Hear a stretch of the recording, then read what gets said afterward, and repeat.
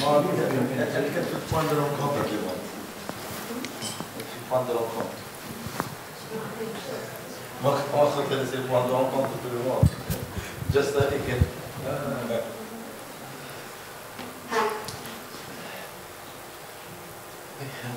C'est mieux, phénomène d'absorption.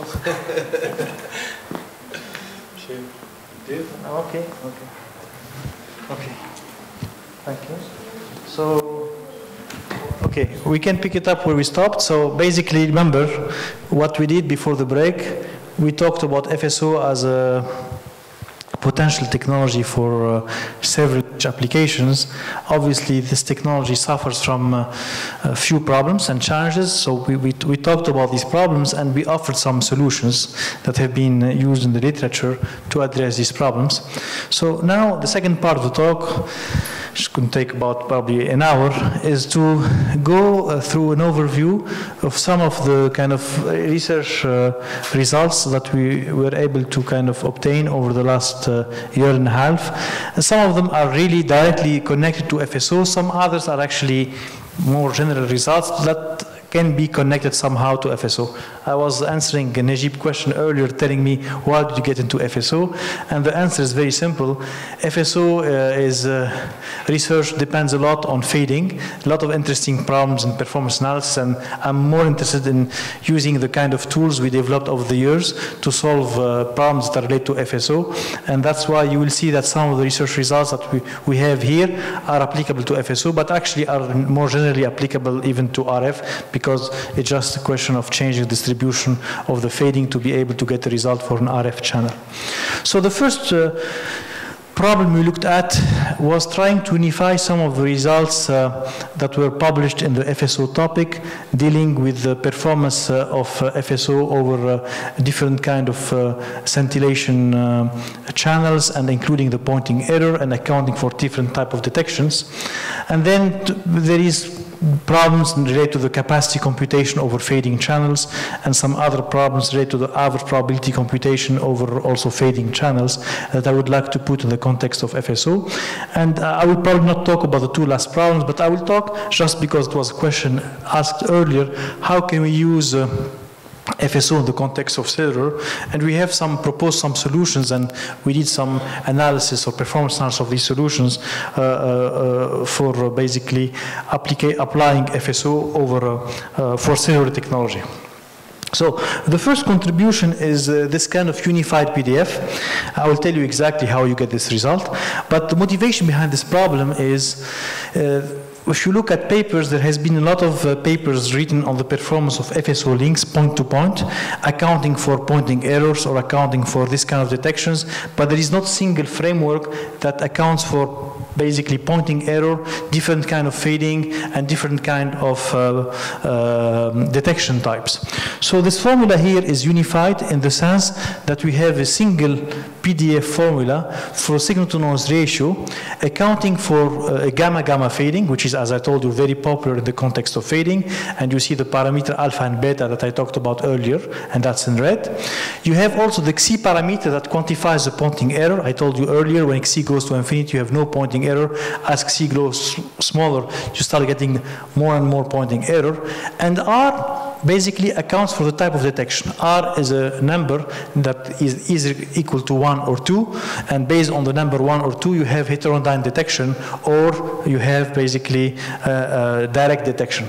So this formula unifies many formulas that were obtained before, and it's not very complicated. What we did is just a very simple problem dealing with the algebra of random variable, if you will. What we deal with is basically a gamma-gamma is a product of two gamma. You multiply that by another random variable that accounts for the pointing error. You raise that to the power r, where r can be equal either to 1 or 2 depending on type of detection. And it happens that this product of three random variables raised to the power r can be solved in closed form for the PDF in terms of the Meiji function. Okay, and that's not, I mean, of course, when it works, you are always happy and you think it's easy. It was not hard, it's easy, but we were lucky that it was able to be worked out in closed form, even for this kind of general unified model. Now, some people would argue, I don't know how many of you have been using the G functions, but there is sometimes some resistance against these special functions, right? A lot of reviewers, and I would say some people in maybe some researchers within even communication will be very reluctant to accept this as a closed form, because they would consider the G function as being a very complicated function by itself. And my answer always to that, and I will have 3 answers actually. First of all, it's a special function that is recognized as a special function. You'll find it in the table of integers like the Gratian and Riesig. So it will be always either applied mathematicians or people who are specialized in special function who will come up with sophisticated algorithms to compute accurately this function. So you always are better when you express your expression, when you express your formulas in terms of basically closed form, even if they are in terms of G or H complicated functions. But the second interesting argument is that the G function has an interesting asymptotic expansion that is very simple, and that basically will work in our scenarios in high SNR. And you will see later on that just using this expansion of the G, so basically what I'm trying to say, you develop an expression for FSO or for RF, and you end up with an expression in terms of G function. Fine, that's an exact expression. People may argue that's a complicated function, but you can have an asymptotic expansion for the G function that is very simple, and that can give you accurate result at high SNR, and that involves only finite sums. And then the third argument behind the G function, especially when you have a PDF in terms of G function, is that there is a very interesting theorem, Mellin-Barnes theorem, which tells you when you need to average over a G function, and when you average another function that can be expressed as G function, if the parameters are set properly, this integral that involves the product of two G functions is itself another G function, which means you can do a lot of averaging. Like, for example, you need a beta rate average, or you need a capacity average, or you need, an ouch probability, which is not an average, but basically an integral over G function. Many of these integrals can be obtained in another closed form, in terms of another G function. So having a G functions as a starting point can allow you to get another G function that sometimes you are lucky can be simplified to a more familiar function. Because the G function, once you set up the parameter properly, can become a Bessel function or a gamma function or even sometimes an exponential function if it is with the right simple parameters. So this was the first results that we were able to obtain. This result basically simplifies to well-known results that were available previously in the literature, where people considered no pointing error with, for example, heterodyne detection, or here pointing error with heterodyne detection. All kind of other combination can be obtained as a special case of this unified formula. Now, with this formula at hand, we try to look, for instance, at ergodic capacity, and that's what I was talking about. So you need to average the log 1 plus gamma, which is the capacity, over the G function. The log 1 plus gamma can be written as a G function. You can use the Mellin-Barnes theorem, and you can end up with another G function for the capacity. Now, obviously, this is again a generic expression. It's a function of Xi, of alpha and beta and R, so it accounts for all kind of scenarios, and you can plot it exactly. But on the top of that, and that's, as I told you, the most interesting part of the exercise, is that you can develop the asymptotic expression that does not involve any special function except just simple gamma functions. And this is a multiple term expression that you can further simplify. If you basically focus on the dominant term, you can end up with basically a single term expression, which is extremely simple.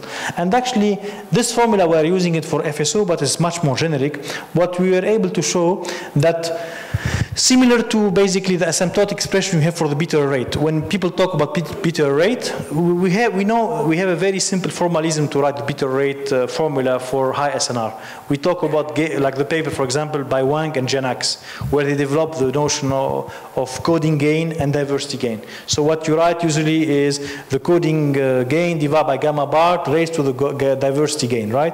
And you give usually your coding gain and diversity gain that dictates basically the performance from probability of error perspective. What you can think of this formula, in my opinion, is a very equivalent formula for capacity. What you can show over a multitude of fading channels, the capacity can be written at high SNR as log of the SNR plus another constant that actually is function only of the, in our paper I can share with you, derivative of the moments of the SNR, and this is independent of the SNR. It's basically function only of the fading parameter. So if you notice here, it's log of gamma bar plus the detection parameter, the fading parameter, and the pointing error parameter.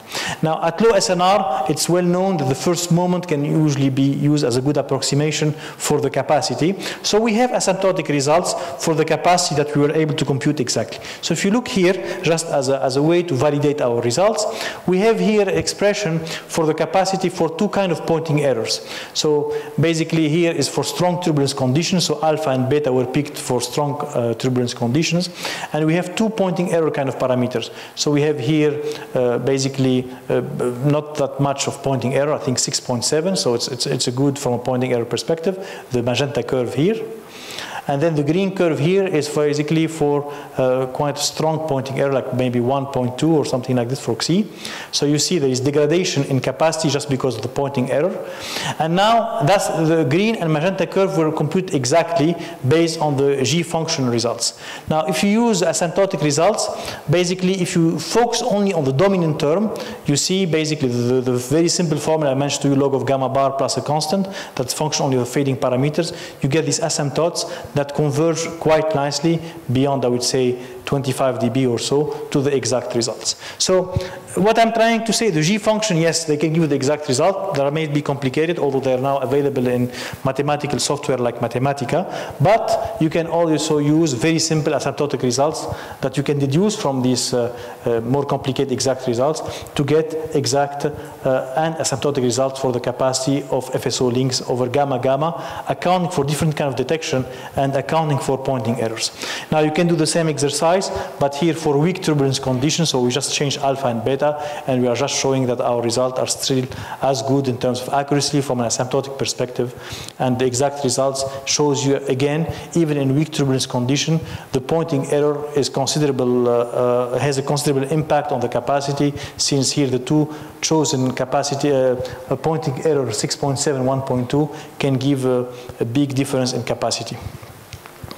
Now at low capacity, at low SNR, also the capacity result can be computed exactly with the G function, and the asymptotic result using the first moment approximation is quite accurate. As you see, it converges to the right results. Now actually we just capitalize on the same formalism to revisit, and as I told you, FSO was an opportunity for us to look again at some of the open problems in fading channels. One of the well-known, I would not say an open problem, but it's a problem that has not been fully solved, is the capacity of log normal fading. It's very simple. Log normal is a very simple distribution. You know what log normal is, right? It's used in RF also. But the problem, it's simple in terms of defining it, but it is not very handy if you want to use it for performance analysis. Like we don't have exact results, for example, for the beta rate calculation over log normal. We don't have exact results for the capacity over log normal channels. So what we did here is we try to look at an expression that is closed form, but asymptotic for the capacity of log normal channels. And we were able to get this very simple expression, and we account even for the pointing error. So we have a log normal fading, but we have also pointing error random variables. So it's a product of two random variables, and we were still able to get a very simple closed form expression at high SNR and low SNR. The exact expression cannot be obtained in closed form. It has to be done in actually double integral, because you have to account for the pointing error and you have to account for the log normal. But basically the asymptotic result is quite simple, is again log of the SNR plus a factor that is accounting for the detection type, the pointing error, and the sigma, which is the shadowing, the shadow standard deviation if you are talking about shadowing, or the scintillation index if you are talking about the FSO. And for low SNR, again, you can find the first moment, and the result is quite simple. Now, you can look at how accurate this results. Here again, the exact results were computed using basically numerical integration, the asymptotic results, and these are the exact results by simulation or numerical integration are obtained here. These are the blue sky, and the asymptotic results, that are the asymptotic lines, are converging very nicely to the exact results beyond 10 dB. There is not much difference between the exact result and the asymptotic result. And this is true for high SNR and low SNR. Now, another important aspect when you look at capacity, and that's, I think, a result that I presented earlier here, maybe at Sup'Com, or I'm not sure, but that's something we have been looking at quite extensively over the last years, is essentially the notion of low SNR capacity. This is an important topic. At high SNR, the difference in capacity between having channel state information, transmitter and receiver is not that important. I think I mentioned it once in a setting similar to that probably a couple of years ago. But at low SNR, having channel state information at the transmitter is crucial and can give you a huge gain. And for this reason, there has been some work trying to characterize the capacity at low SNR.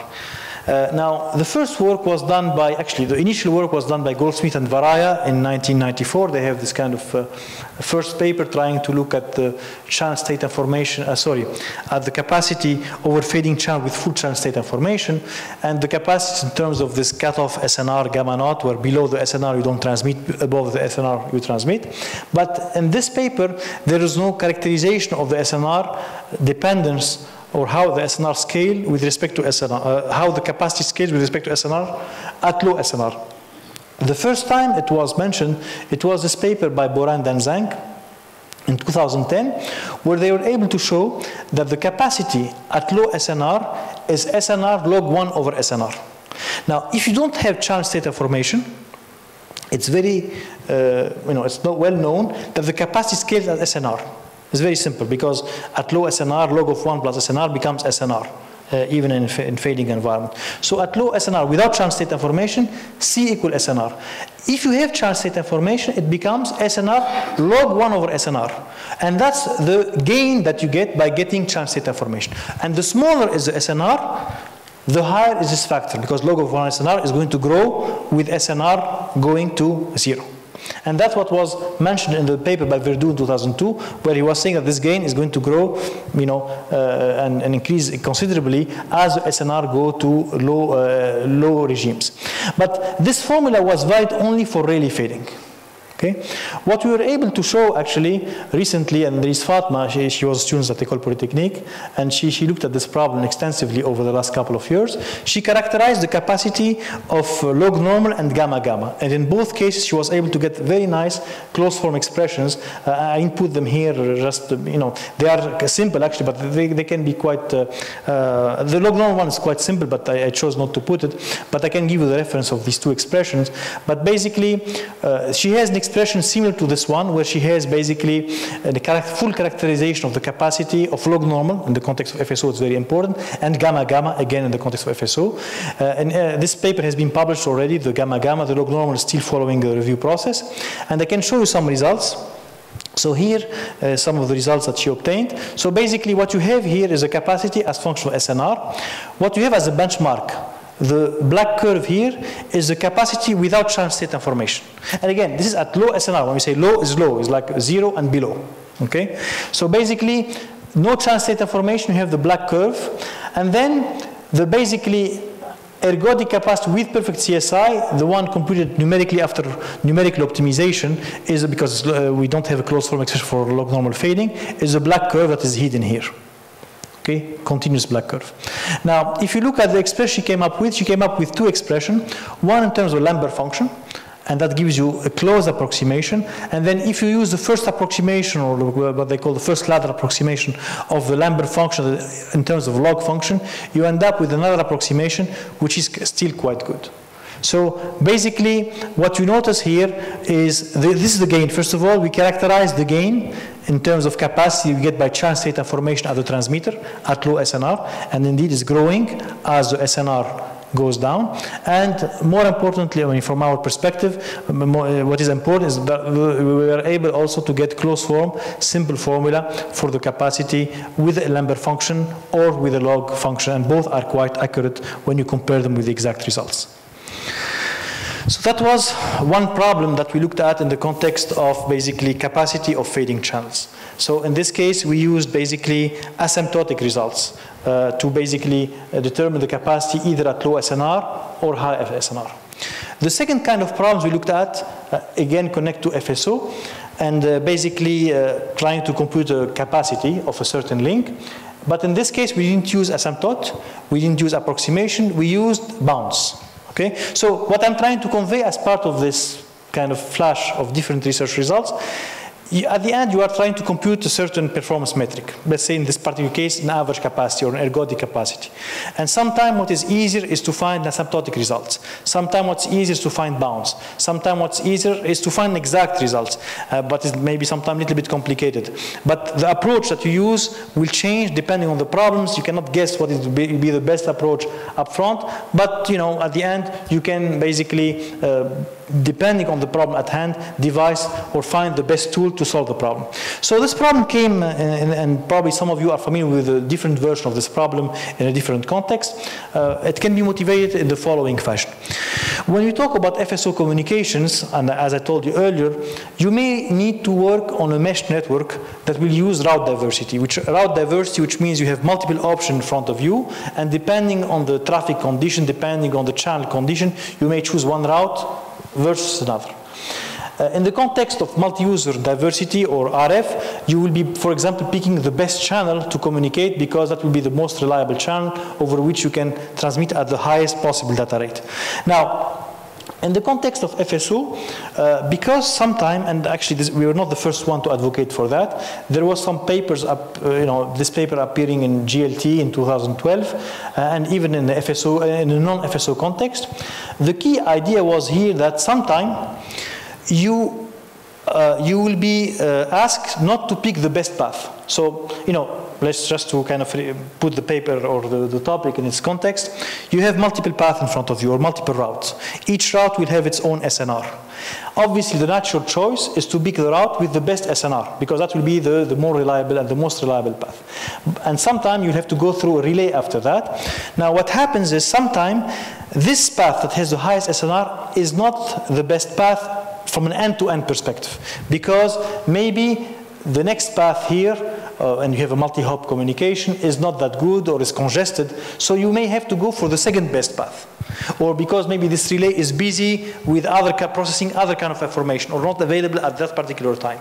So the first time this has been kind of proposed is a paper by Salama Iki where he called this the kth best selection scheme, where you're not using the best path at any given time, but you pick the second best, third best, fourth best, depending on other constraints. Now that's the general context of the paper.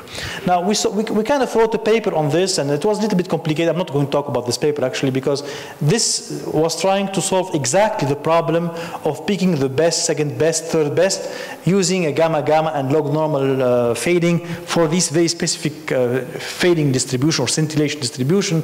It ended up being a very tedious and complicated kind of analysis that nonetheless were interesting because they were exact. However, what we worked on here is with two collaborators, Mohamed Hanif and Hongshuang Yang. Hongshuang was my former PhD student. He's now a faculty member at University of Victoria, and we are involved in a joint project, SRI, we call that SRI at KAUST project, so he comes and spends part of the summer at KAUST. So we looked at two problems. So basically the problem we looked at is trying to characterize basically the capacity of this so-called kth best selection scheme in a generic fashion. And the problem is quite simple. What we are trying to find is trying to average, again, the log over an ordered statistics kind of distribution. Instead of only the best, but the second best, third best, fourth best. And we want to do that not only for ergodic capacity without channel state information at the transmitter, but also when you have channel state information at the transmitter. And that's why you have the gamma naught here that is involved in the cutoff transmission rate. And now we know how to compute these ordered statistics PDF. Basically, it is just a function of the CDF and PDF of the original random variable that you are trying to rank. But obviously, often this is not very, you can always compute things numerically, and that's not a problem. You can always, for any distribution, find the PDF, find the CDF, inject that here, and try to compute that in closed form, not in closed form, numerically. But if you want to get some closed form, generic closed form expression, there is an interesting approach that Hanif actually goes credits to him. This is the students who worked on the problem with the Hongshuang over the last summer. So basically the idea here is to use certain convexity properties of this kind of function, the inverse CDF of y and x. Our interest is to find actually order statistics of x. we use, first of all, Jensen inequality. So we are trying to find the expected value of log 1 plus x n minus k plus 1. Use Jensen inequality to be able, basically, just to resume the problem of finding the expected value of a certain order statistics. Now, it happens that not all expected value of order statistics are obtainable in a simple closed form, even just the average. But if you have the convexity of this, you can basically use here f minus 1 of x, and just find the expected value of another order statistics that, if chosen carefully, can give you a tight bound on what you would like to compute, but also can be computed in closed form. It turns out that for a large class or family of distribution, if we use the exponential distribution as a bounding distribution, you can find very interesting closed form expression, and tight, and you will see the results. So basically, and then this inequality can be reversed if you pick basically convexity, like basics of convex or concave function, you can reverse this inequality, which means you can find an upper bound and a lower bound on the statistics that you are like to compute. Now, just to make a long story short, this paper is going to appear maybe this month or next month in communication letter. It's a short letter. It's based on this main theorem, and then it uses this theorem to compute the capacity. And the formula that we came up with is very simple. The ergodic capacity is bounded by an upper bound and lower bound, where the upper bound is given by this formula and the lower bound by this formula. So if you look at the lower bound, it's very simple. It's just the bandwidth b log 2 1 plus f minus 1 n minus k over n. K is the order, like the second best or third best. N is the total number of users you are picking. And f minus 1 is what? F minus 1 is the inverse function of the CDF, which we call the quantile function. The quantile. And the quantile you can find in closed form. For example, it's not a closed form, like for Weibull distribution or gamma distributions in closed form, or exponential distributions in closed form. For other distribution, even if it's not in closed form, it's already programmed in MATLAB. If you go to MATLAB, for example, the inverse of the R function, the inverse of the incomplete function are available already in MATLAB. So it's a very simple function. The upper bound has exactly the same form. You just change basically the second term here, or the argument of the f minus 1, instead of 1 minus k minus n, is 1 minus exponential, the harmonic number, divided k minus 1 divided by h of n. So it's a very, simple formula. Originally, we thought that it's going to be maybe loose because we are using Jensen inequality, then another bound on the top of that. But when you compare the results are quite interesting. So our benchmark was a paper written by these co-authors. It was published in 2009, and these co-authors, they looked only at the best algorithm. Just the best, and trying to find the upper bound only. And that's the black curve that you see here. What you notice with our approach, not only we outperform because our approach is blue for the upper bound and red as and green as a lower bound. So the green, let me repeat. The red is exact. That's computed numerically or by simulation. The blue is the upper bound and the green is the lower bound. So that's our approach. And the black is what this paper is proposing as an upper bound only, and only for k equal 1. What you notice is that we get a tighter lower bound, but also we have a lower bound. And what is more interesting, as k increases, when you go for the second best, third best, where the other approach fails or actually is not even attempted, our bounds become tighter and tighter, which was a little bit even a surprise for myself because, as I said, we are using two bounds, the Jensen followed by a bound on the order of random variables, but still in many configurations we are able to get quite interesting basically and tight results on the bounds of this ordered capacity. Now, this approach has been extended to another letter, actually also was accepted, where basically we are accounting now for the chance data formation availability of the transmitter. It gets a little bit more messy, but nonetheless, these are still very simple expressions that are function only of the quantile function and formula that are function of n, k, and gamma naught. So, and the bound are again quite tight. The paper that I proposed, the 2009 paper that I talked about earlier, this one, didn't even look at this aspect of chance data formation availability at the transmitter. But we looked at that, and we are able to get quite interesting and tight bounds that are actually quite tight in the sense that they can differentiate at low SNR between the availability of the SNR, the availability of the chance data information at the transmitter or not.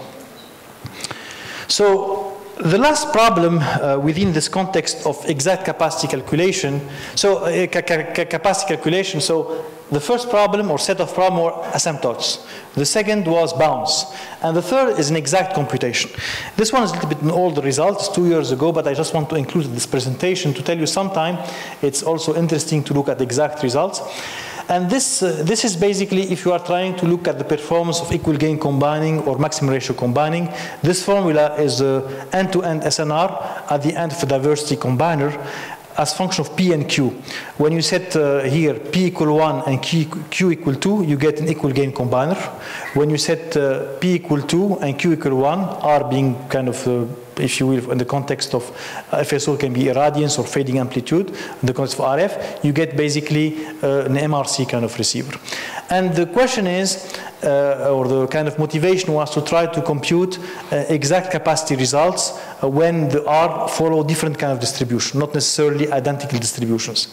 And to do that, we basically devised, and this is Yilmaz Firqan, used to be postdoc in my group, he kind of devised an equivalent representation of the log 1 plus xq that is in desired form, in the sense that basically the x appears in the exponential argument, and as such, when you do averaging, you end up with an expression that can be expressed into the homogeneous function.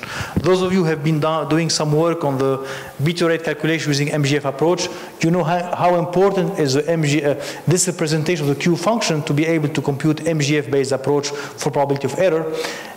Everything you are able to do for beta rate, you can do now for capacity, because we have a desired representation for the log 1 plus x in the form of a derivative of exponential, which means all the results that we were able to obtain are previously can be obtained as derivative of MGF, and you know the details are given in this paper, and we were able to specialize the results for the case of MRC. This function, that what we call CQ of S here, the auxiliary function, is basically a very simple exponential integral function in the case of maximum ratio combining, and cosine integral function in the case of equal gain combining.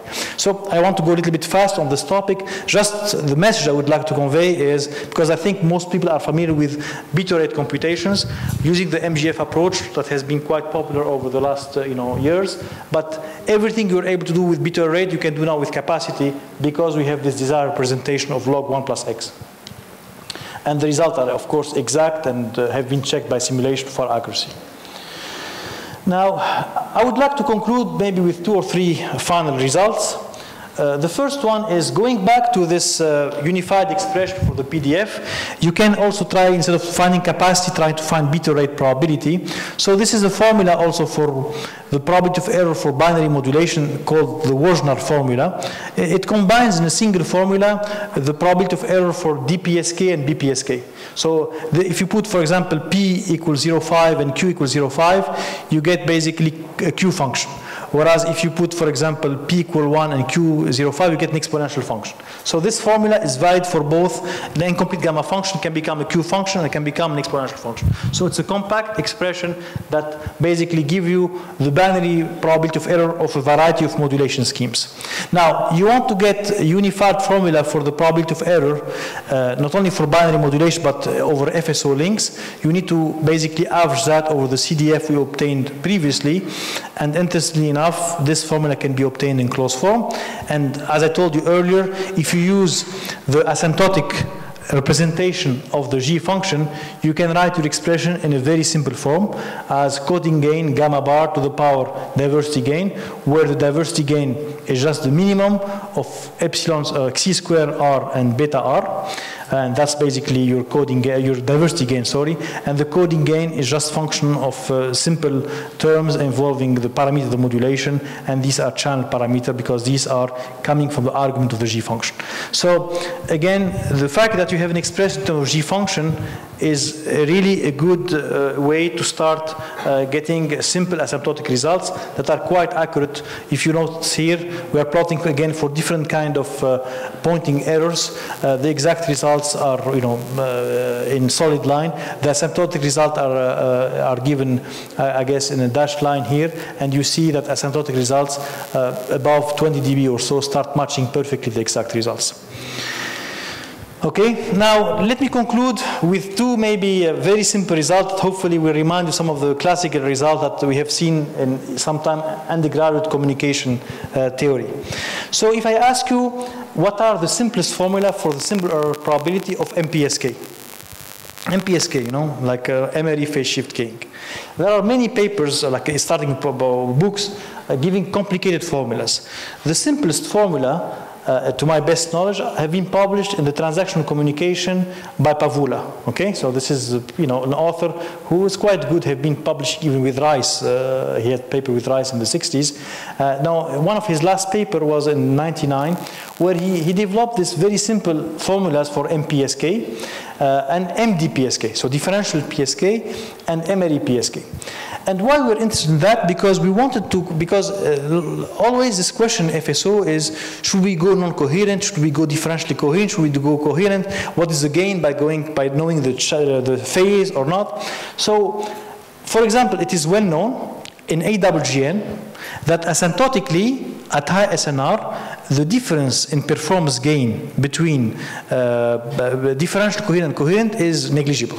Is nearly go to zero. Whereas in Rayleigh fading, the difference is always 3 dB.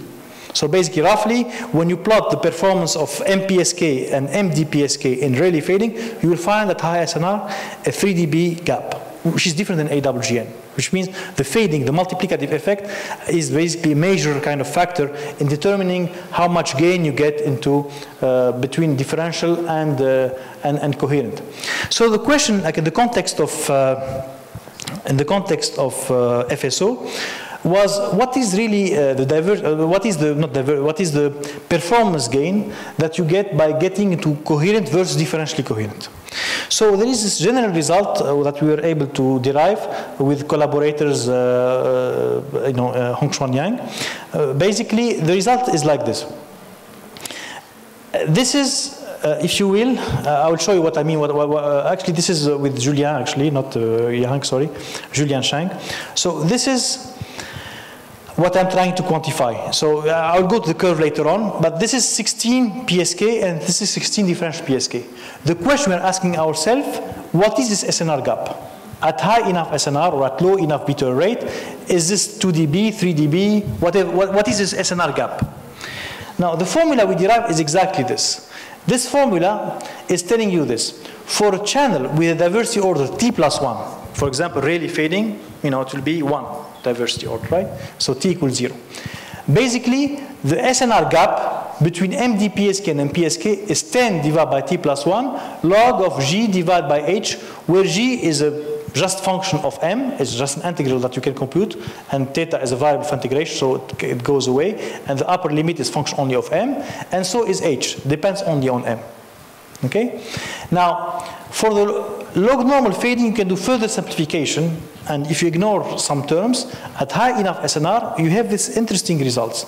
Log normal shadowing, log normal fading for FSO, log normal shadowing for RF, if you will.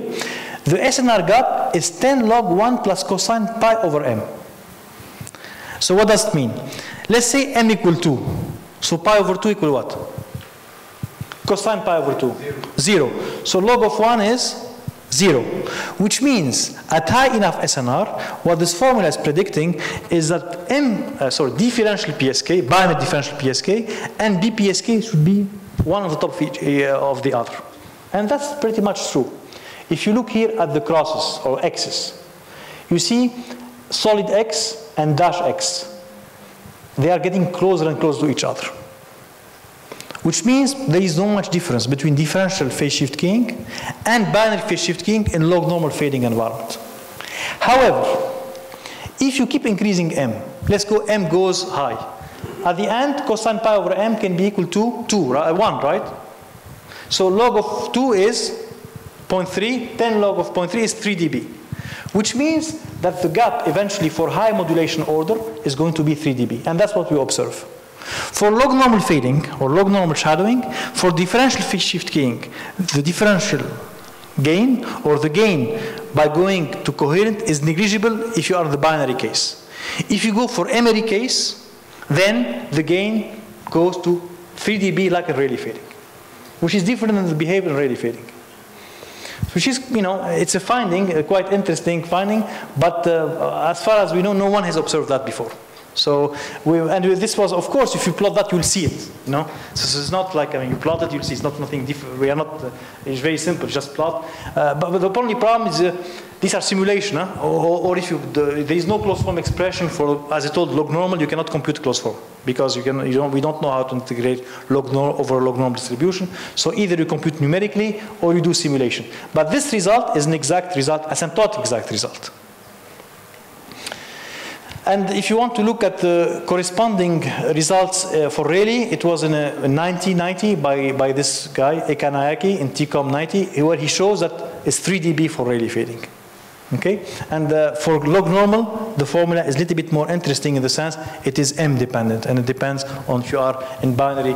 And of course, with this formula, you can do all kind of fading distributions. Gamma, gamma, you can find diversity order of gamma, gamma, which is minimum of alpha and beta, and you can compute this SNR gap for gamma, gamma, for example. Okay, and this is the last kind of result I would like to show. This is another kind of set of problems. Again, as I told, my interest in looking at these problems to find new performance analysis results. This work is with Hamza. Hamza is actually also another student from École Polytechnique. He joined like maybe 2 or 3 years ago the group. I think Tarek knows him also. He took many of his courses. A very interesting student who was able to find, I hope you will appreciate the result he was able to find. So why did we start to this problem? We are trying to look at, we said, okay, we played quite a bit, not only ourselves, but many of the community with this multiplicative fading. So gamma, gamma, log normal, Rayleigh, and you know, we can keep listing the list of distributions that has been using as a multiplicative fading factors. Not as much work has been done on the additive part.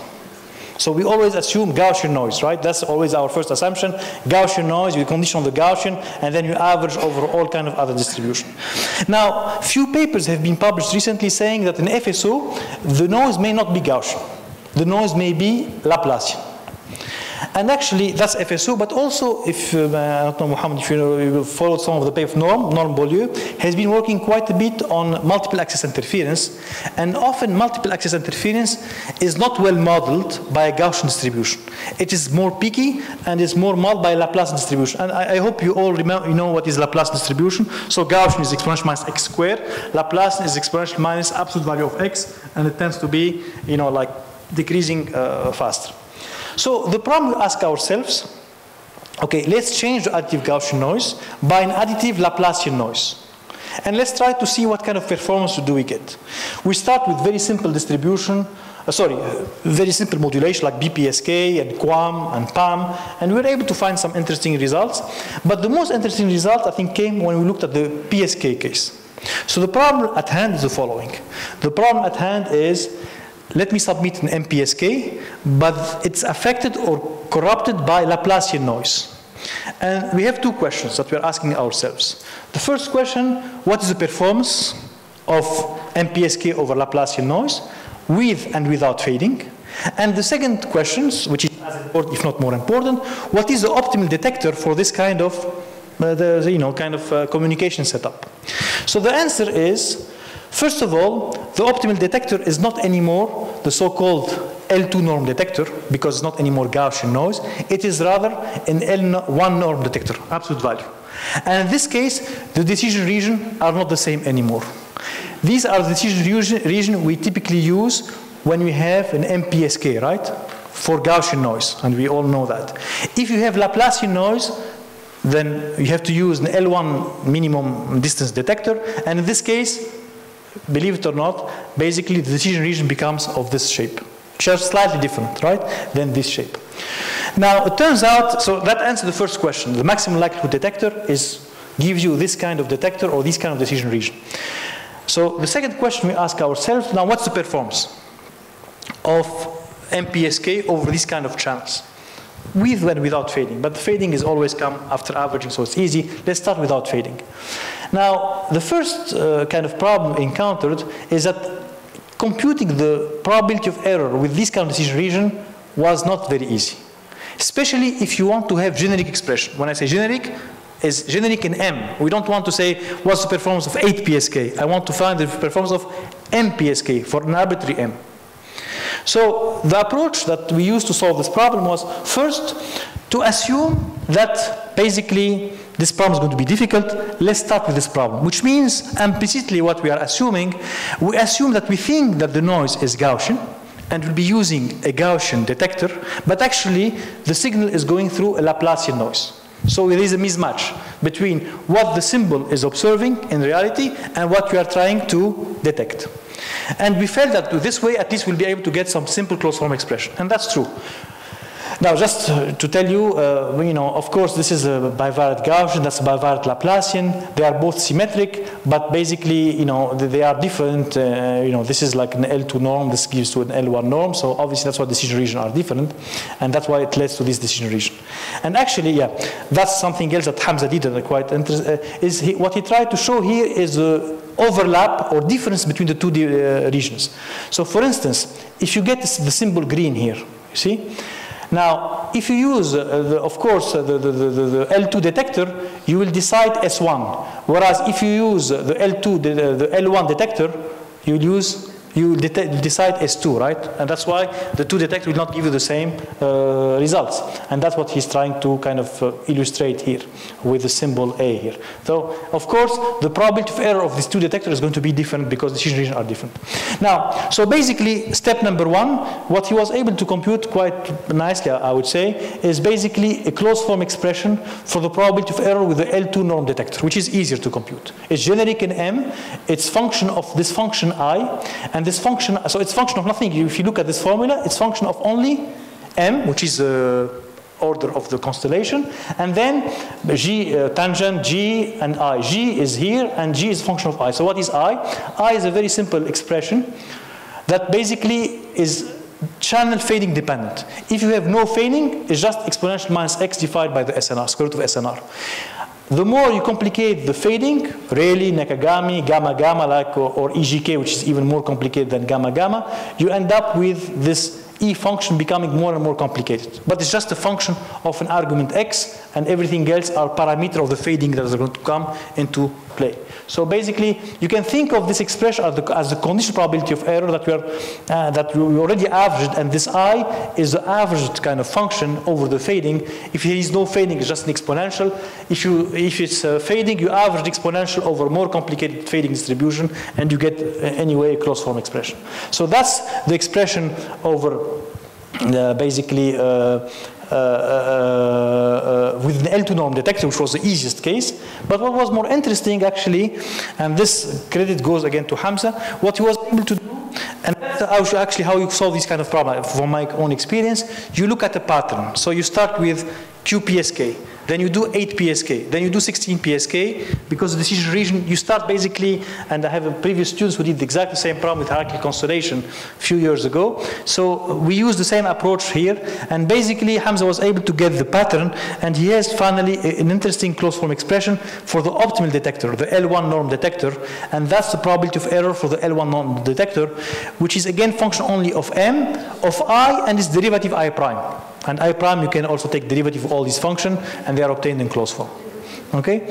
So basically, now, I think what is surprising at the end after all these efforts, when you plot these two detector performance, in no fading and in Rayleigh fading condition, and you can use any fading, gamma, gamma, or anything you want. But let's start with no fading. You notice that the difference is really minimal. So, of course, for the case of QPSK, there is no difference whatsoever because the decision regions are the same. But 8 PSK, there is a slight difference in decision region, but the gap is minimal. And then the higher the constellation size, the gap is even smaller and smaller. Now, if you add on the top of that fading, actually the gap disappears. And this has been confirmed by simulation, which tells you that basically, it's quite robust to the type of additive noise. I mean, once you have fading in particular, the fading dominates performance. The additive noise becomes whatever it's its nature, Gaussian, Laplacian. So what we are saying here, if you use a Gaussian detector for a Laplacian noise, essentially there is no much difference. The performance is the same. That's what this curve is saying. I mean, a very small difference in no fading scenario, and essentially no difference in this fading scenario. So basically, that's I would probably conclude with that. We have a few other results on the sum of log normal. I will skip that, and I can keep it in the slides. Oh, maybe I will conclude with this. And that's probably one last slide to put FSO in the context of cellular communication. So that's one application we thought of trying to use basically FSO in the context of cellular communication. And the idea is as follows. FSO gives you this high data link connection, but is not very good from a mobility perspective. The idea is to look at a femtocell concept, where basically the femtocell will be equipped with an RF FSO converter, if you will. And the role of this RF FSO converter is to multiplex multiple RF link into a single FSO link. So if you will, one possible application of FSO in the context of cellular is femtocell offloading, where basically you have multiple users condensed or congested in one area, hotspot, and you want to multiplex all these users eventually into a high data rate link that will connect them to a macro base station.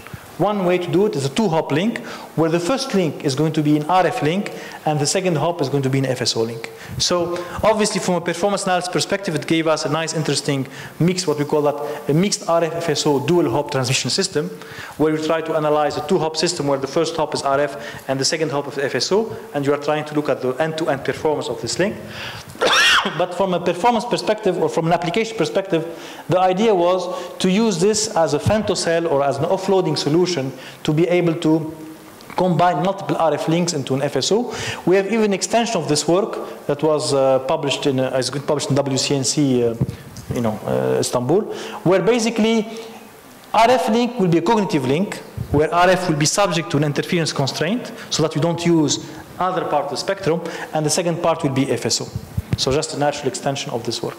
And so we have some results. I will not go through these performance results. They'll be available in the links, in the slides. But basically, again, we use a kind of generic performance analytical tool to be able to get asymptotic results as well as exact results, accounting for different kind of diversity schemes also. So I think it's a good time to stop. And I'll be happy to take some questions, on the various topics that were addressed here. Mohamed. You have always good questions, I know. Thank you very much. You want the mic? At the beginning, when you started speaking about Laplacian noise, I expected that the noise will be circular and complex plane. I expected that. Yeah. But when I have seen the 8PSK, I understood that you have Laplacian for the in-phase noise, yes. Laplacian for the yes. quadrature. Yes. But normally, here you have made a privilege for this Laplacian nature and align this distribution on the I and Q axis. Normally it should not. Why the noise? Why do you want the noise to be aligned with your I and Q axis? So probably. You mean like any rotation? Yeah, not even that. I think that probably if you take the noise module to be Laplacian, probably it's better. Probably. I see what you mean. Okay. Actually, yeah. No, I think also we looked at this problem where we're incomplete, is to look at the optimal rotation, because I agree with you. So we look arbitrary as a noise completely aligned with the I and Q, and I agree it can be any rotation of that. We thought about it not from your perspective. We thought about it. What about, we know it is a noise. I mean, let's assume, and you would like to find the optimal rotation, theta. I mean, you can rotate the PSK as you wish, and you can develop a probability of error as function of theta. Mm-hmm. And I think. I mean, we don't have, as far as I remember last time I met Hamza, we don't have exact expression for this, but it's not very sensitive to theta. But everything is not sensitive to each other here. But I remember he tried for various theta, or tried to get, I mean, the idea was to try to get the beta rate as function of theta, and see if there is an optimal kind of rotation that gives you minimum beta rate. And as far as I remember, it was not like basically obvious from simulation that there is an optimum value for rotation where you get like an optimum theta for the beta rate. But it's, I think, along the same lines, what you're asking. Can we have closed form expressions when the noise is circular and the module of it is Laplacian? Yeah, we can, I think, look at this problem. Yeah, I understand exactly what you're saying. It's very important. I have a question about your capacity for low SNR. When you said that we have full SNR but very low, full CSI but very low SNR. So I said the gain is log 1 over SNR, but this is more philosophical question for me, because at very low SNR we cannot really have a full CSI. So can you give something between SNR, log SNR, and so we said when you don't know CSI, the capacity is SNR, and when you know it, you have a gain. Yeah, well, not perfectly. Perfectly, but, yeah. But in reality, we cannot know it perfectly since we are very low. There is a factor. We try to look at this problem, but in a simplistic model, when you have basically imperfect SNR knowledge. How the SNR capacity will scale. As far as I remember, as Zuhair put to this problem, is 1 minus alpha SNR log 1 over SNR, where alpha is can give you an idea of the quality of the estimation of the SNR. But under very strict condition, I think, is the SNR at the transmitter, like still perfect SNR at the transmitter, at the receiver, but you have imperfect feedback, and the alpha accounts for that. So it scales as 1 minus alpha SNR log 1 over SNR, where alpha gives you an idea of the quality of the channel estimation. If it's 0, it's perfect channel estimation. As degrades, you get basically worse and worse channel estimation. But I agree with you. It's that's the key question. Is yes, you are getting this gain, but at low SNR, in general, at low SNR, you are not going to be able to accurately estimate the SNR. I agree. It's like an information. I mean, we are not doing information theory per se. In our case, we are just computing things. But that's the formula, and yes, there is this kind of problem of why do you compute this low SNR capacity with full CSI when we know that CSI is hard to compute or hard to acquire at low SNR. Yes. It's not addressing this issue. Yes. So, I mean, back to the question of to the case of the Laplacian noise. I mean, how would you explain the fact that for small size constellations, the difference between Gaussian and Laplacian is not big? It seems. I mean, yeah, it's small, and that's not intuitive, because I mean, when the size is big, it's not counterintuitive, but the difference is 0 at high. Yeah, I think so. Your question is, let me try to answer. What you are saying, why do we have here a bigger gap and then go smaller and smaller, right? No, the fact that it goes smaller is intuitive. Okay. The fact that fader dominates also is intuitive. Okay. What is intuitive, what is not intuitive, okay, is the fact that when the size of the constellation is small, the gap is actually very small. Like here? Yes. I would have expected something bigger. Yeah, I agree with you. We're trying to explain that by looking at this.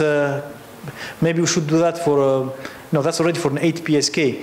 These are the region where we have an difference, right? That's like the gray region are the only region, and this region, I mean, apparently is not, it's not having a big impact on the difference. These are the only. Now, all the white region will have the same decision, right? Regardless of the detector you use. The only region where we're going to have a difference in detection decision is the gray region. And the surface of those are bigger when the size of the constellation is smaller. That's definitely that's what's happened. I mean, we are just. Yeah, I know, but it's too small. That's what we can conclude out of the curves. But I mean, a priori, I don't know if one can guess that. Okay. That the area is getting smaller as n increases. The area of the ambiguity or of the difference between the two detectors is getting smaller, relatively speaking. The most important gray area is the one that is near to the samples, because there the probability density of the noise is the highest. The highest. And here, as you see, there is some compensation. There is something going out and something going inside. Okay. Probably. Yeah.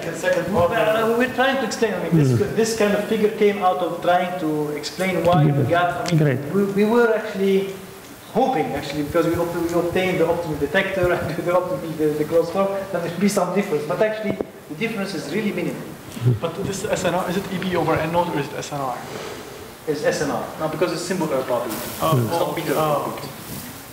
So it's simple error probability. When you have a coded system, is there more impact from No, we need to look at that. Laplacian with Laplacian, no. No. Actually, I was surprised myself to see that there is very little work on additive Laplacian noise. I mean, one may think... Maybe because we think, everybody thinks that the worst noise is Gaussian. Yeah. I don't know, yeah, maybe. But, but basically, we looked actually at what we call generalized Gaussian.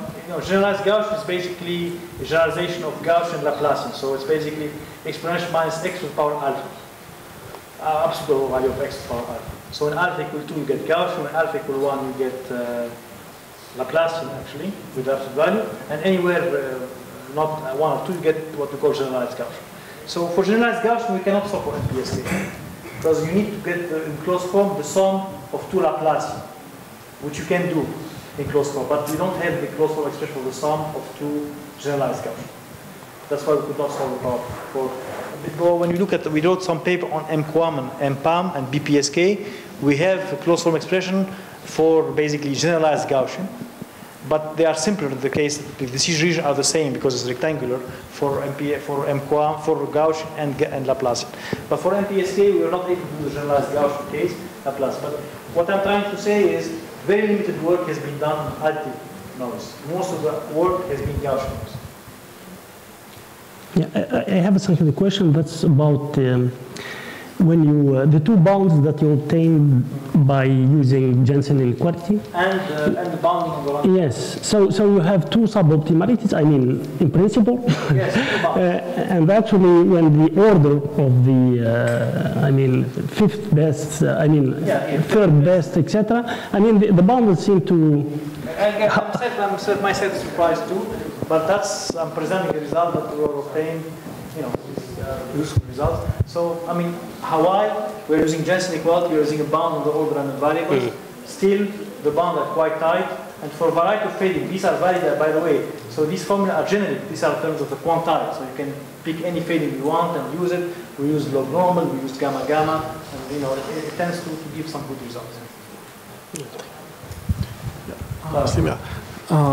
Yeah, thanks for the very interesting presentation. But I have one question about this also, this bounding technique. Have you considered the scaling? What scaling results you get for the second and third, based on these bounds? So to let n go to become very large. Okay. Now that's a different topic. Actually, when you look at this paper, that's I think a good question. I don't know. Are you familiar with this paper or not? This one. This paper? No. Okay, so this paper has two parts. He has one part where he do this bound, and he has one part about scaling. And by scaling, they go to extreme value theory, where they show that basically the distribution of the max go to a Gumbel distribution. Okay, right. Okay, a Gumbel distribution. So actually, we have a generalized result, not ours. We found actually, the result they have here turns out to be a quite simple result in the old statistics literature. And there are some results on Gumbel or generalized Gumbel for the second best, third best, fourth best. Okay. But they were not familiar because there are things that are available in the statistics literature. The problem is we could not publish this paper because there is no contribution. If you cite the statistics paper, they have done everything. So the scaling law, which is the extreme value theory, results are available for the Gumbel distribution. Or for this case, Gumbel for first, second, third best. But we are trying to, we have to do a twist to the problem to be able to use it in our context, because if you use as it is, there is no contribution. Okay, but the results are available. What I'm trying to say, the best, second best, third best, for large asymptotic results are available in the old statistics literature. But can you get it? Can you get them from the bounds? Can you get these? I'm not sure. I don't remember looking at that. Okay. Yes, I don't remember looking at that. But I'm not sure it's the same kind of approach. But of course they will match. But can you find them analytically? I'm not sure. Okay. But what I'm sure about, actually, there are two families of extreme values. There is the so-called Gumbel, and there is a Fréchet, not our Fréchet, not the Fréchet distribution. So depending on the kind of distribution you deal with. In fading, as long as you don't do ratios, all these distributions will converge. Like the best distribution will converge to a Gumbel distribution. The second best will be like generalized Gumbel that is available. Okay. But when you look at, for example, lessons where we are using extreme value, ratio, cognitive ratio. where you have, for example, SANRs. Then you have ratio to random variable. These kind of distribution will converge to the Fréchet distribution. Okay. And there is a little bit more contribution from our perspective, because the results have to be manipulated to be able to put them in a cognitive setup. And that's where we are doing some work now. Okay. But on this one, we were not able to do anything because, as I tell, I can show you the papers as it is, but you just use it as it is. Okay. Okay. But actually, so your question is what you are saying. Can you get from these bounds? In other words, if these bounds meet at the end, they should converge analytically to the Gamble distribution. Yes. For large K. Right. Yeah. I'm not sure if you check that. That's for large N, right? I mean, K is the order. For large N, sorry. For large N, I agree. Right. Yes. That's something we can check. Yeah. Which is here. Right. Yeah. Okay. That's a good point. Actually, this paper is not published, but we can check that. That's a good point. Thanks. Just last remark. Because from implementation point of view, I think the L1 detector is easier than the L2 detector. And there is no big difference between the performance. Maybe in this case you showed there's a small... Yeah, the minimum loss. Yeah. But even when the channel is Gaussian, we use L1 for an implementation sometimes. I mean, you can conclude a lot of things, results. Yeah. I mean, the only point that I think is very valid is what Mohamed mentioned about the model. The model, yeah. Rotation. Yeah. When I look at it from rotation. And the decision areas will be the same as the L2 detector. So it will simplify the computation of the probability. Error probability. I agree with you. But if you use this model and use that as a reference point, I agree with you that the lesson you learn from all this is at the end of the day, forget about the L1 detector, use the L2 detector. The performance is very similar, the closed form expressions are similar, and there is not much difference between the performance between L2 and L1. No, for me it's different, because use L1, because L1 is very easy to implement. Oh, I think L1, because it's the... It's just addition, you don't need multiplication and so on.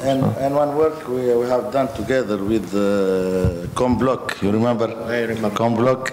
And the implementation, they use L1 norm. L1 norm to detect on the satellite channel, not L2 norm. Yes. Yeah. Just a general question. I want to know what are the comments of the people working on the optical fields when they saw such works done by people from the digital communication community. I think photonics, as I said, the transaction wireless communication, we're trying to gain the battle and try to get back our paper there. But transaction communication accepts paper. Transaction communication, you can have paper. Com letter, wireless com letter, they can accept paper in FSO. Photonics, actually, they were quite receptive. We get like 2 papers in IEEE from photonics, and photonics is quite broad. So basically, you find like hardware papers, and you can find FSO papers there. So they accept these. GLT, actually, they are actually quite selective. It's a very good journal. But there is also papers on, I would say GLT, the Journal of Lightweight Technology. We got one paper rejected because I think they want to see more prototype. It's like the electronics, like, you know, there's a little bit of, in our area, when I compare like a double E department, like in a typical double E department, you have people in system and people more in the circuit and electronics. The circuit people tend to publish much less because they usually, to publish, they have to have, it's not just MATLAB, they have to have a real prototype. And GLT is a little bit like that. So if you just submit equations, they will say, okay, but show me the test methods. So they just don't want to see. So they can reject the paper just based on this. Photonics, I found a little bit more open, IEEE photonics. But GLT, I think the review comments are very much into system and prototyping and things like that. Not all, but some. Thank you. Thank you, Slim. Yeah, I saw the faces of our students, and they are scared about all this equation and probability and stuff. Thank you. Do we have any questions? I have a question. No, no questions. They're scared. So we have to conclude our spring school. I think. I don't know, Fatma and Leila, Sameh, عندكم conclusion. We said that the main thing today, our conclusion is the.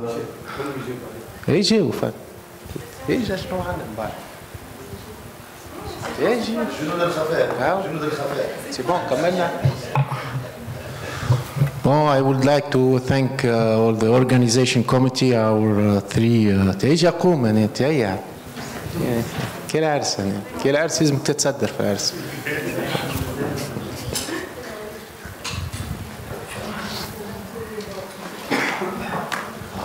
يعطيوك.